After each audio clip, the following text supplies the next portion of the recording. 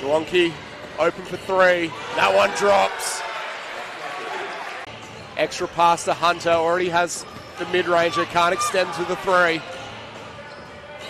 Nuangki goes to the floater though, and he's got 5 points. I think the height of Jamie Smith, he's had such a great start to the season, and he's been doing such a great job inside, and that extra height, I think they'll miss that today.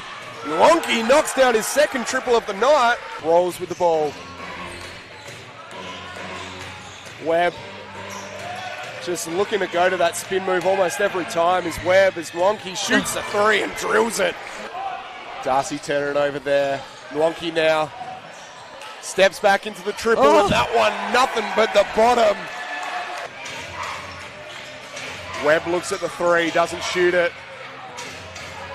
Does shoot the mid-range, and Nuangki comes away with it.